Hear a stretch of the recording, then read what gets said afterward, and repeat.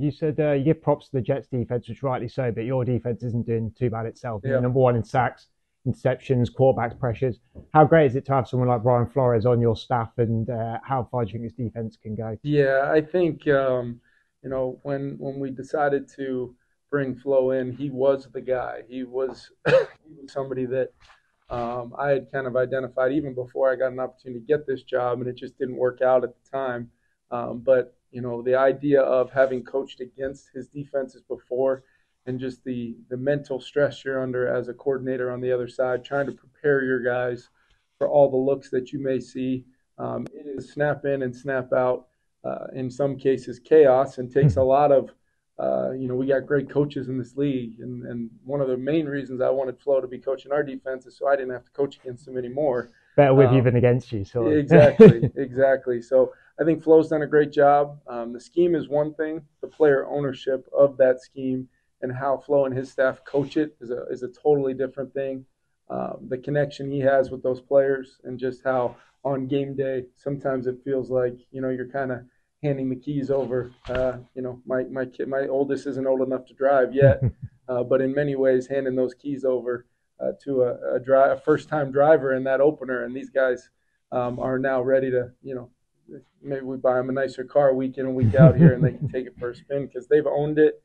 They've been incredibly aware of the things offenses are trying to do, and I think that's the year one to year two jump.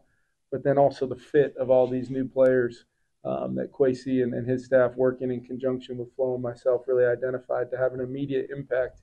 And it's shown up. Still incredibly early. We still got to go do it on a week in and week out basis, playing one of the best quarterbacks to ever do it this week. So it's going to be a challenge for sure. Coach, can you talk about just how well Sam Obviously, the big story around this game is that Sam Darnold was at the Jets, but of course you were at the Jets as well under Rex Ryan. You played with Antonio Cromartie, Santonio Holmes, Darrell Revis, Mark Sanchez, the Daniel Thompson when you're there. Do you often reflect on your career at times and use it as an advantage as a head coach, whether that be dealing with, because there's some personalities in that list, dealing with them personalities, dealing with different organizations? How's that made you grow as a coach? Great teammates. You just mentioned all those guys. Look, why I ultimately, wanted to get into coaching. There was really two reasons. When you're a player and you have enough people tell you that maybe you should think about being a coach, they're telling you something. It's pleasant for them to say that to you, but they're also telling you that you're probably not good enough to play. But at the same time, I just talked about my love of this game, and from being loving this game from being a very, very little boy. I just can tell you that this game means everything to me, what it's done for my family and I, and what it's done, just the relationships forged through such a unique, special game that football is.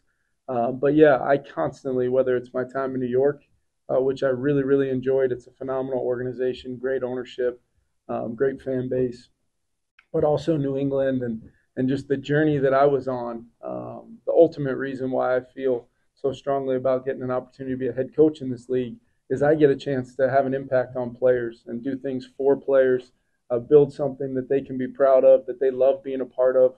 And I do believe, when you win and do it that way, it makes it that much more gratifying to win football games and know that you're doing it the right way every single day, and that these players love one another and they love being Minnesota Vikings. Very excited about this opportunity. Sam, have you contacted anybody within your peer group or about games in London beforehand, before coming here, and what to expect and what to expect the crowd to be like as well?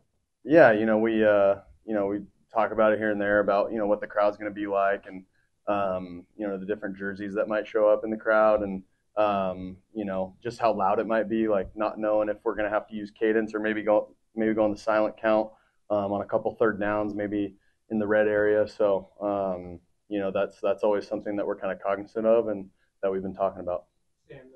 Hi Justin, you were on the show this year, The Receiver, on Netflix. How was that for you? Did you enjoy it? Would it be something you'd be open to be doing, that sort of star program again, whether it be All or Nothing? The Netflix series was pretty cool, honestly.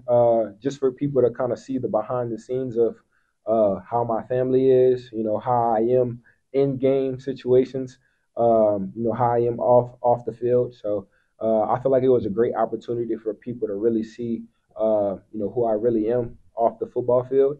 But I mean, the whole experience I felt was pretty cool. Just especially me getting hurt and having to go through that process of getting back on the field, and of course the contract talks after the season and all of that.